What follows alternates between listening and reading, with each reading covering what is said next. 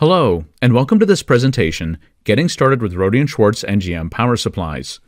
This presentation explains how to configure and use the different features of the NGM series power supplies. The NGM is a benchtop DC power supply available either in 1 or 2 channel models. Both models support 20 volts and 3 or 6 amps per channel.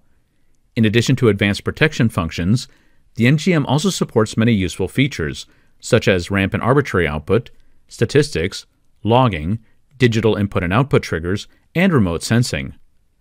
More advanced features of the NGM include battery simulation and the ability to function as an electronic load or sink. The NGM is configured through a touchscreen interface, but remote control via USB, Ethernet, or GPIB are also possible. In the remainder of this presentation, we'll show you how to configure and use the NGM and its most important features. Let's start with connectors. The NGM has 2 pairs of standard banana-style connectors on the front panel. In 2-channel models, 1 set of outputs is used for each channel, and in 1-channel models, the second set of connectors, colored black, are used for sense connections, something we'll discuss a little later in this presentation. The NGM outputs are both floating and galvanically isolated. This means that the 2 channels in a dual-channel NGM can be used as separate and independent power supplies.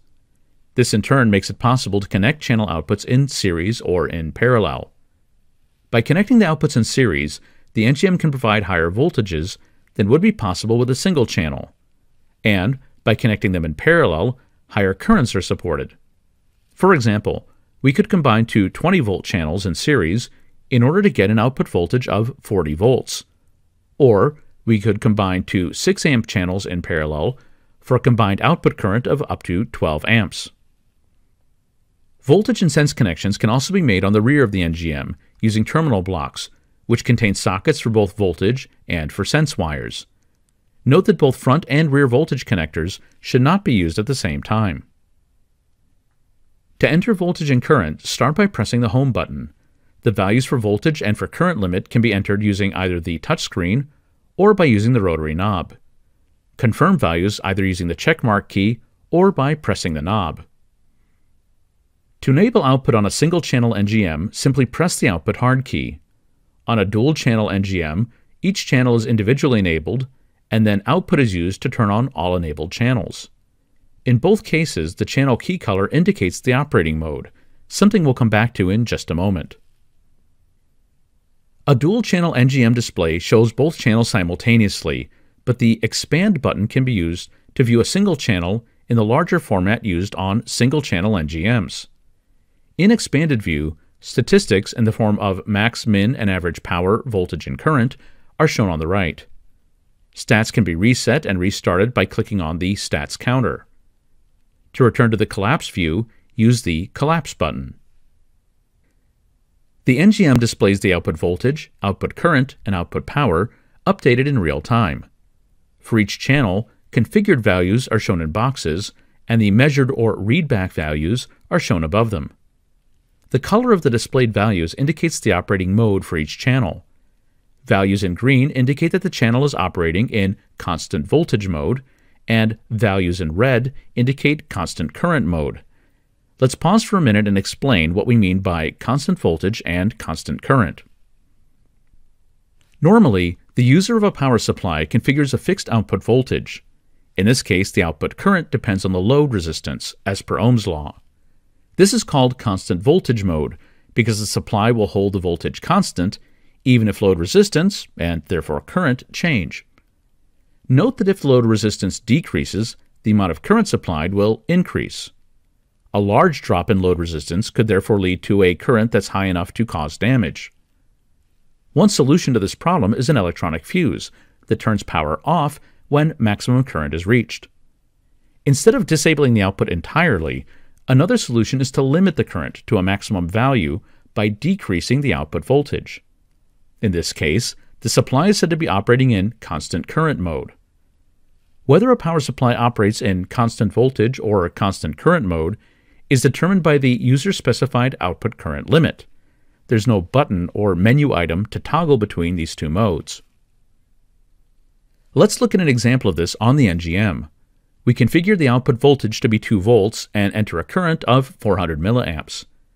The NGM will hold the output voltage steady, or constant, at 2 volts, even if the current changes, as long as the current remains below the configured threshold of 400 milliamps. Since we're in constant voltage mode, the values of voltage and current are displayed in green. Now let's decrease the current value from 400 milliamps to 300 milliamps. The output voltage still remains constant at 2 volts while output current changes, but only as long as the limit of 300 milliamps is not exceeded. If, however, more than 300 milliamps would be drawn, the NGM automatically switches to constant current mode and reduces the output voltage to the point where the output current does not exceed the configured limit of 300 milliamps. When operating in constant current mode, values of voltage and current are displayed in red.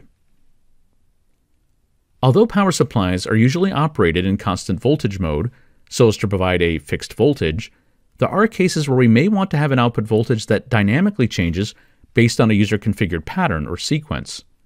The NGM supports 2 different functions for dynamically changing the output voltage, namely ramp and arbitrary. Let's take a closer look at both of these. As the name implies, ramp is used to create a continuous rise or ramp in output voltage. The output voltage starts at 0 and then rises to a defined voltage over a ramping time from 10 milliseconds to 10 seconds, after which the voltage remains constant. Ramp settings are configured on a per-channel basis by pressing the settings key and then choosing the channel and ramp. The ramp time must then be entered. Recall that this is the time needed to go from 0 volts to the configured output voltage. After enabling ramp, the ramp icon will appear in the channel display. Unlike ramp, which linearly increases voltage from 0 to a defined value, Arbitrary switches the NGM output between different discrete voltage levels or current thresholds. Each one of these levels has a user-defined value and duration, and the sequence can be repeated multiple times. To use arbitrary waveforms, a profile must first be defined. This can be done on the NGM using Settings, Device, Arb Editor. An arbitrary profile consists of a series of points with values for voltage, current, time, and whether or not interpolation is used between points. The plus and minus buttons can be used to add or remove points from the table. 2 additional parameters are also required. The first is the repetition count, that is, how many times to repeat this sequence. If the repeat count is finite, the end behavior must also be defined. The output can be turned off, or the last value in the sequence can be held. Sequences created with Arb Editor can also be saved and loaded. Channel menus are used to select and enable arbitrary waveforms. Simply click on Arbitrary, select a profile to load, and then Enable. The arbitrary waveform will be started when the channel and output are enabled, and an icon will appear in the channel bar when an arbitrary sequence is being output. The next topic is protection functions. These are used to protect the attached load from excessive voltage, current, or power by disabling the output when a user-defined threshold is crossed. Protection functions are configured by pressing Settings, then the channel and output. Note that protection functions are configured and enabled or disabled independently for each channel. Both overvoltage and overpower protection are activated when a user-defined voltage or power threshold is crossed. As with other forms of protection, the channel is turned off when the protection is activated, and output has to be manually restarted. Visual indication in the form of blinking icons are used to show when overvoltage or overpower protection has been activated. Overcurrent protection, also called an electronic fuse, is activated when the current drawn by the load exceeds a configured threshold.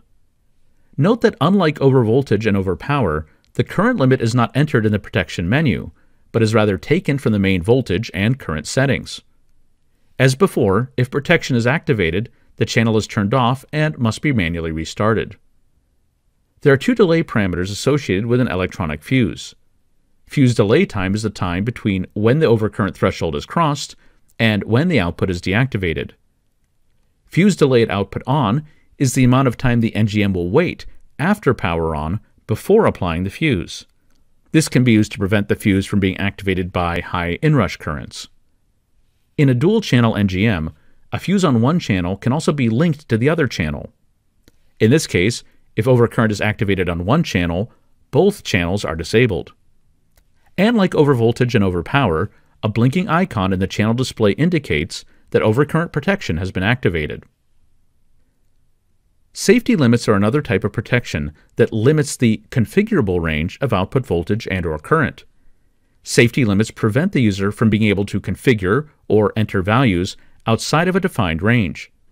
They don't disable output like the other protection types discussed earlier, but an audible alert is sounded whenever a user tries to configure a value outside of these limits. Safety limits are configured and enabled per channel, in the form of maximum and minimum values of voltage and current. Now that we've covered the basic functions of the NGM, let's look at some of the more advanced functions. These include output delay, remote sense, digital voltmeter, data logging, electronic load, battery simulation, digital input-output triggers, and remote interfacing or control. Normally, voltage is present at the outputs immediately after output is enabled. However, the NGM also allows you to configure a delay between when the output is enabled and when voltage is present at the output terminals. During this delay, the channel key blinks green and delay appears in the channel display. Next, let's talk about remote sense. The cables connected to a power supply's outputs have resistance, and this will cause a voltage drop between the power supply and the load. In many cases, this very small drop can be ignored, but it can become significant with high currents or small load resistances. Remote sense is a method used to monitor and compensate for the voltage drop in the supply leads. In remote sense, 2 leads carry the current as normal, but 2 additional sense leads are used to measure the voltage at the load. Because these sense leads are connected to a very high impedance in the supply, there's almost no current flow in these leads, and therefore almost no voltage drop. Based on the readings made using the sense leads, the supply can adjust the output to obtain the desired voltage at the load. Remote sense is automatically enabled on the NGM when connected sense leads are detected. Sense connections, labeled S+ and S-, are available on the front of the single-channel NGM 201, and sense connections are available on the rear terminals for both single and dual-channel NGM models. When remote sense is active, a small icon appears in the channel display. The NGM also supports a built-in digital voltmeter per channel. This allows voltage to be measured anywhere, not just where the NGM output leads are connected. The DVM lead connections are made using the terminal block on the rear of the unit. When DVM is activated, the normal channel output voltage display is replaced by the DVM voltage reading, in white, and the letters DVM are displayed to the left of the result. In normal operating mode, the NGM displays the measured or readback values of voltage, current, and power, and these can be logged to a CSV, or comma-separated value, file. Logging is configured globally for all channels under Settings, Device, Logging. The logging interval and duration, or mode, are configurable, and the log data can be stored either on a USB stick or internally. To turn logging on or off, simply use the Logging On-Off switch. In addition to the standard logging mode, the NGM also supports higher speed logging of voltage and current at rates of up to 500,000 samples per second. This FastLog functionality is configured per channel under the Channel tab. Data can be written to USB in the form of a binary file, or it can be remotely retrieved using a Skippy-based client. In FastLog, the sample rate and logging duration are specified by the user. The NGM also includes a built-in utility for converting these binary files to CSV format. There are 3 channel output modes on the NGM. Most often, the NGM is used as a source, that is, current flows out of the supply and is delivered to a load. However, the NGM output mode can also be set to sync mode. In sync mode, current flows into the supply, and the NGM acts as an electronic load. If output mode is left as auto, the NGM will act either as a source or as a sync, depending on the voltage present at the terminals. Note that in sync mode, current will be displayed as a negative value. Similar to source mode, in sync mode the NGM display is green when operating in constant voltage mode, that is, when the current flowing into the NGM is less than the set current. The NGM switches to constant current mode if the incoming current is being limited to a user-configured value. The third mode is constant resistance mode, in which the NGM looks like a fixed resistor with a user-specified value. In this mode, current flowing into the NGM is the external voltage divided by this configured resistance. The NGM can also simulate user-defined batteries, and the simulated battery will either be discharging or charging depending on the connected load or voltage level. The behavior of the battery is defined using a battery model that describes various battery parameters at different storage levels or states of charge. These models are stored as CSV files, but as we'll see, they can also be directly created and edited on the NGM as well. One advantage of a simulation over a normal battery is that the state of charge of the simulated battery can be instantaneously changed or set via the GUI. In other words, the NGM can jump to any state of charge without the need to wait for the battery to normally discharge or charge to the desired level. Before we show how to configure battery simulation, let's pause for a moment to talk about the parameters that are used in creating a battery model. The first is the total battery capacity expressed in amp hours. A 200 milliamp hour battery can provide 200 milliamps for 1 hour, 100 milliamps for 2 hours, etc. As mentioned a moment ago, state of charge is the available battery capacity as a percentage. If state of charge is 85%, this means that 15% of the total battery capacity has already been used. In this example, our battery with an 85% of charge now has a capacity of only 170 milliamp hours. Open circuit voltage is the voltage between the terminals with no load applied.